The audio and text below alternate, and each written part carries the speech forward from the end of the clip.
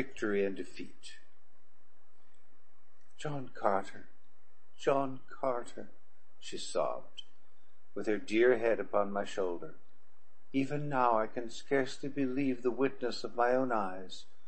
When the girl, Thuvia, told me that you had returned to Barsoom, I listened, but I could not understand, for it seemed that such happiness would be impossible for one who had suffered so in silent loneliness for all these long years.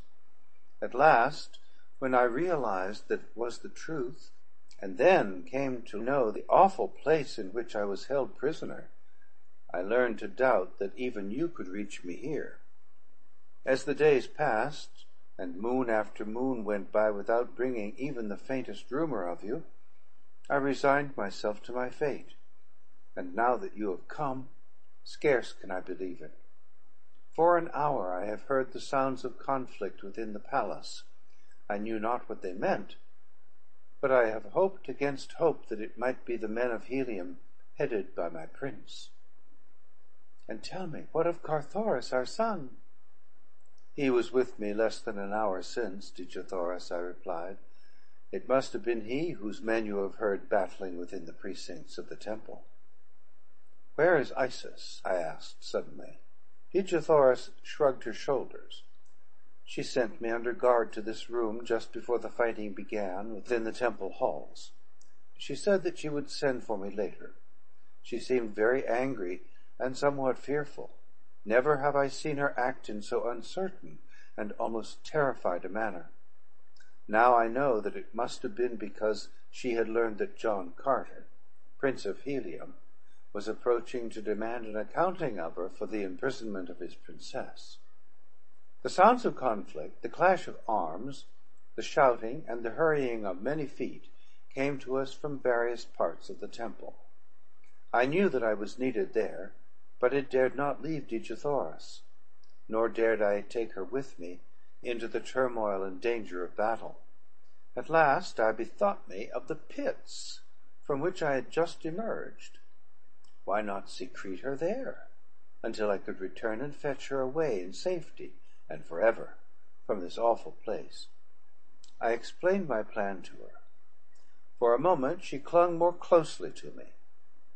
"I cannot bear to be parted from you now, even for a moment, John Carter," she said. "I shudder at the thought of being alone again, where that terrible creature might discover me. You do not know her. None can imagine her ferocious cruelty who has not witnessed her daily acts for over half a year. It has taken me nearly all this time to realize even the things that I have seen with my own eyes." "I shall not leave you then, my princess," I replied. She was silent for a moment. Then she drew my face to hers and kissed me. "Go, John Carter," she said. "Our son is there, and the soldiers of Helium, fighting for the princess of Helium. Where they are, you should be. I must not think of myself now, but of them, and of my husband's duty. I may not stand in the way of that. Hide me in the pits, and go." I led her to the door through which I had entered the chamber from below. There I pressed her dear form to me. And then, though it tore my heart to do it, and filled me only with the blackest shadows of terrible foreboding, I guided her across the threshold, kissed her once again, and closed the door upon her. Without hesitating longer, I hurried from the chamber in the direction of the greatest tumult.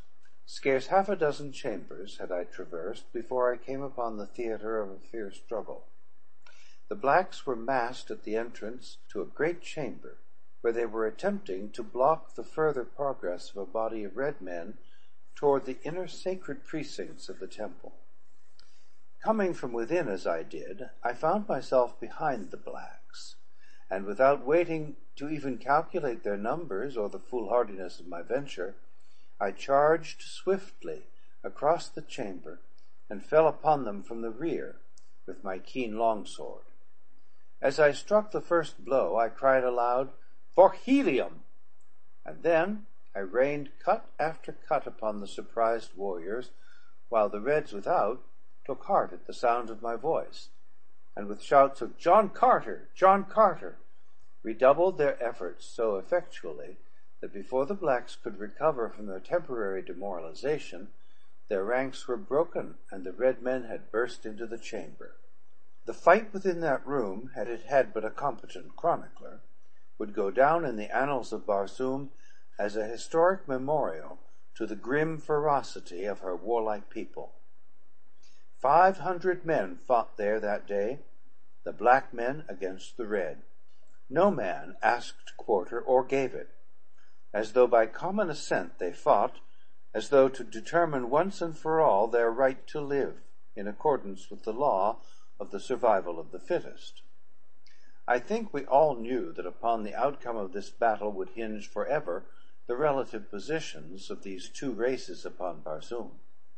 It was a battle between the old and the new, but not for once did I question the outcome of it.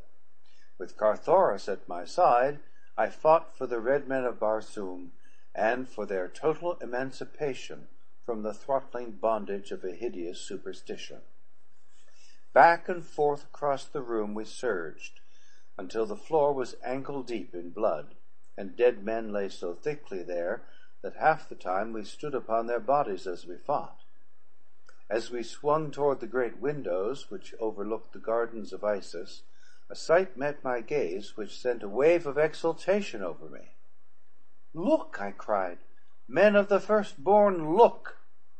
For an instant the fighting ceased, and with one accord every eye turned in the direction I had indicated, and the sight they saw was one no man of the firstborn had ever imagined could be. Across the gardens, from side to side, stood a wavering line of black warriors, while beyond them, and forcing them ever back, was a great horde of green warriors astride their mighty thoats. And as we watched, one, fiercer and more grimly terrible than his fellows, rode forward from the rear, and as he came he shouted some fierce command to his terrible legion. It was Tars Tarkas, Jeddak of Thark, and as he couched his great 40-foot metal-shod lance, we saw his warriors do likewise. Then it was that we interpreted his command. 20 yards now separated the green men from the black line. Another word from the great Thark, and with a wild and terrifying battle cry, the green warriors charged. For a moment the black line held, but only for a moment.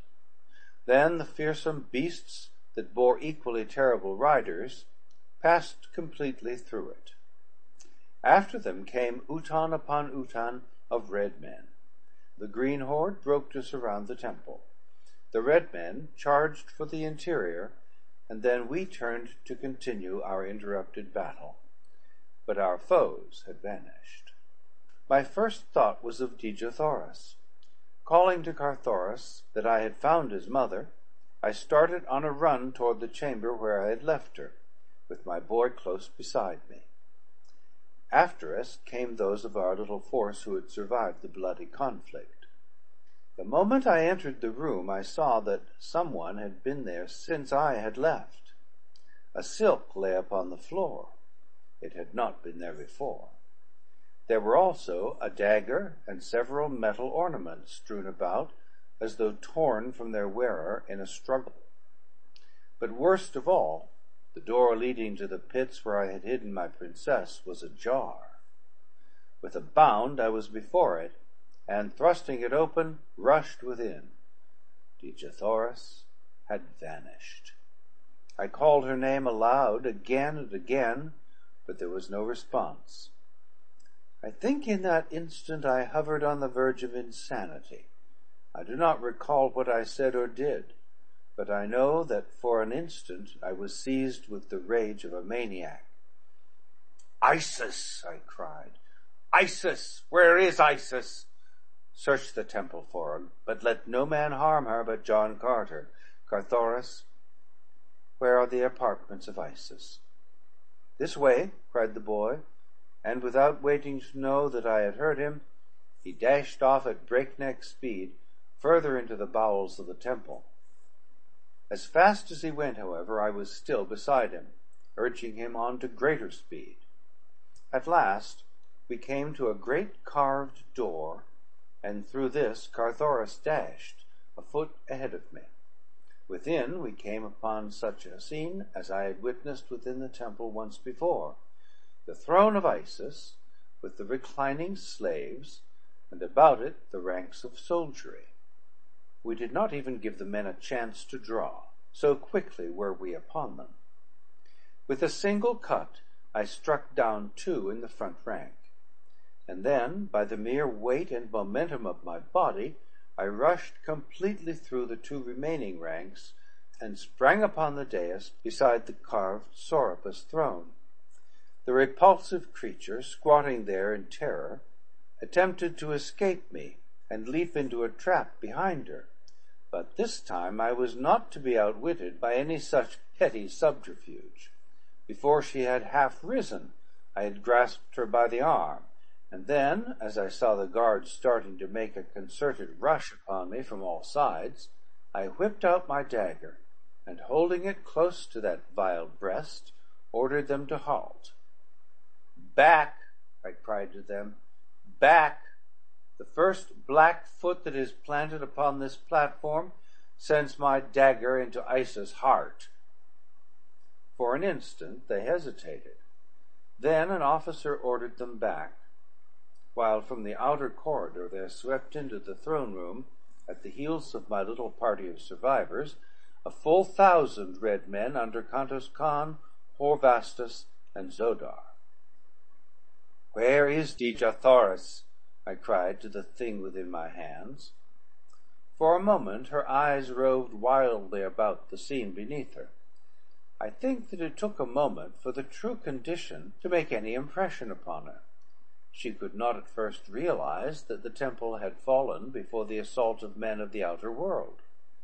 When she did, there must have come too a terrible realization of what it meant to her: the loss of power, humiliation, the exposure of the fraud and imposture which she had for so long played upon her own people. There was just one thing needed to complete the reality of the picture she was seeing, and that was added by the highest noble of her realm, the high priest of her religion, the prime minister of her government. "Isis, goddess of death and of life eternal," he cried, "arise in the might of thy righteous wrath, and with one single wave of thy omnipotent hand strike dead thy blasphemers. Let not one escape. Isis, thy people depend upon thee. Daughter of the lesser moon, thou only art all-powerful. Thou only canst save thy people. I am done. We await thy will. Strike!" And then it was that she went mad. A screaming, gibbering maniac writhed in my grasp. It bit and clawed and scratched in impotent fury. And then it laughed, a weird and terrible laughter that froze the blood. The slave girls upon the dais shrieked and cowered away, and the thing jumped at them and gnashed its teeth, and then spat upon them from frothing lips. God, but it was a horrid sight! Finally I shook the thing, hoping to recall it for a moment to rationality. "Where's Dejah Thoris?" I cried again. The awful creature in my grasp mumbled inarticulately for a moment, then a sudden gleam of cunning shot into those hideous, close-set eyes. "Dejah Thoris? Dejah Thoris?" And then that shrill, unearthly laugh pierced our ears once more. "Yes, Dejah Thoris, I know, and Thuvia, and Fedor, daughter of Mataishang. They each love John Carter. Ha! But it is droll. Together for a year they will meditate within the temple of the sun. But ere the year is quite gone, there will be no more food for them. Ho, ho! What divine entertainment!" And she licked the froth from her cruel lips. "There will be no more food except each other. Ha, ha, ha!" The horror of the suggestion nearly paralyzed me. To this awful fate the creature within my power had condemned my princess. I trembled in the ferocity of my rage. As a terrier shakes a rat, I shook Isis, goddess of life eternal. "Countermand your orders," I cried. "Recall the condemned. Haste, or you die." "It is too late. Ha, ha, ha." And then she commenced her gibbering and shrieking again. Almost of its own volition, my dagger flew up above that putrid heart, but something stayed my hand, and I am now glad that it did. It were a terrible thing to have struck down a woman with one's own hand, but a fitter fate occurred to me for this false deity. "Firstborn," I cried, turning to those who stood within the chamber, "you have seen today the impotency of Isis. The gods are impotent. Isis is no god. She is a cruel and wicked old woman who has deceived and played upon you for ages. Take her. John Carter, Prince of Helium, would not contaminate his hand with her blood." And with that I pushed the raving beast, whom a short half-hour before a whole world had worshipped as divine, from the platform of her throne into the waiting clutches of her betrayed and vengeful people. Spying Zodar among the officers of the Red Men, I called him to lead me quickly to the Temple of the Sun, and without waiting to learn what fate the firstborn would wreak upon their goddess, I rushed from the chamber with Zodar, Carthoris, Orvastus, Kantos Khan, and a score of other red nobles. The black led us rapidly through the inner chambers of the temple until we stood within the central court, a great circular space paved with a transparent marble of exquisite whiteness. Before us rose a golden temple wrought in the most wondrous and fanciful designs, inlaid with diamond, ruby, sapphire, turquoise, emerald, and the 1,000 nameless gems of Mars, which far transcend in loveliness and purity of ray the most priceless stones of earth. "This way," cried Zodar, leading us toward the entrance to a tunnel which opened in the courtyard beside the temple. Just as we were on the point of descending, we heard a deep-toned roar burst from the temple of Isis, which we had but just quitted, and then a red man, Diorcantos, Padwar of the 5th Utan, broke from a nearby gate, crying to us to return. "The blacks have fired the temple," he cried. "In 1,000 places it is burning now. Haste to the outer gardens, or you are lost." As he spoke, we saw smoke pouring from a dozen windows looking out upon the courtyard of the Temple of the Sun, and far above the highest minaret of Isis hung an ever-growing pall of smoke. "Go back, go back," I cried to those who had accompanied me. "The way, Zodar, point the way and leave me. I shall reach my princess yet." "Follow me, John Carter," replied Zodar, and without waiting for my reply, he dashed down into the tunnel at our feet. At his heels I ran down through a half-dozen tiers of galleries, until at last he led me along a level floor, at the end of which I discerned a lighted chamber. Massive bars blocked our further progress, but beyond I saw her, my incomparable princess, and with her were Thuvia and Phaedor. When she saw me, she rushed toward the bars that separated us. Already the chamber had turned upon its slow way so far that but a portion of the opening in the temple wall was opposite the barred end of the corridor. Slowly the interval was closing. In a short time there would be but a tiny crack, and then even that would be closed, and for a long Dwarsumian year the chamber would slowly revolve until once more, for a brief day, the aperture in its wall would pass the corridor's end. But in the meantime, what horrible things would go on within that chamber? Zodar, I cried, can no power stop this awful revolving thing? Is there none who holds the secret of these terrible bars? None, I fear, whom we could fetch in time, though I shall go and make the attempt. Wait for me here.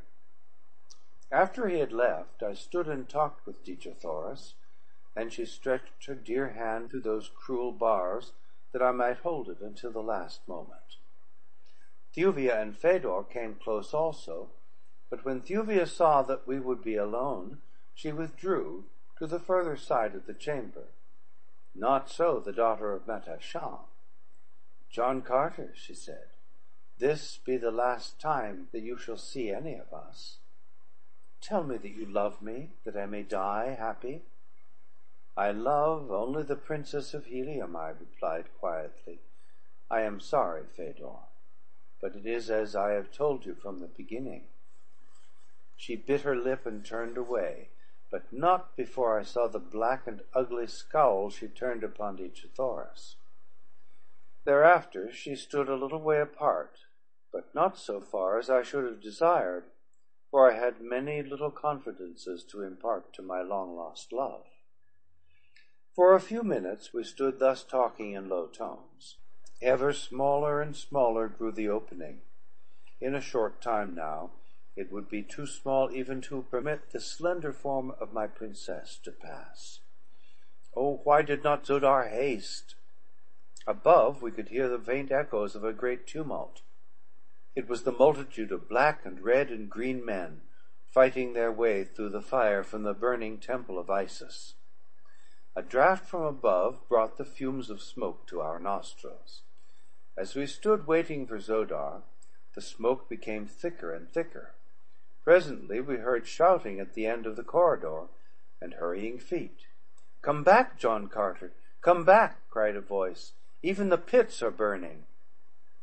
In a moment 12 men broke through the now blinding smoke to my side.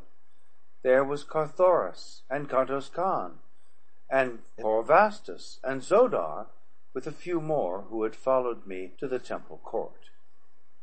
"There is no hope, John Carter," cried Zodar. "The keeper of the keys is dead, and his keys are not upon his carcass. Our only hope is to quench this conflagration, and trust to fate that a year will find your princess alive and well. I have brought sufficient food to last them. When this crack closes, no smoke can reach them, and if we hasten to extinguish the flames, I believe they will be safe." "Go then, yourself, and take these others with you," I replied. "I shall remain here beside my princess until a merciful death releases me from my anguish. I care not to live."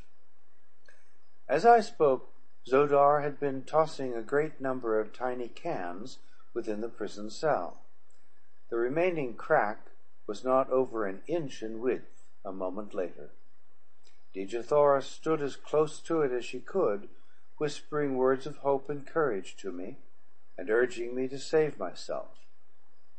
Suddenly beyond her I saw the beautiful face of Fedor contorted into an expression of malign hatred. As my eyes met hers, she spoke. "Think not, John Carter, that you may so lightly cast aside the love of Fedor, daughter of Matasham, nor ever hope to hold thy Dejathoras in thy arms again.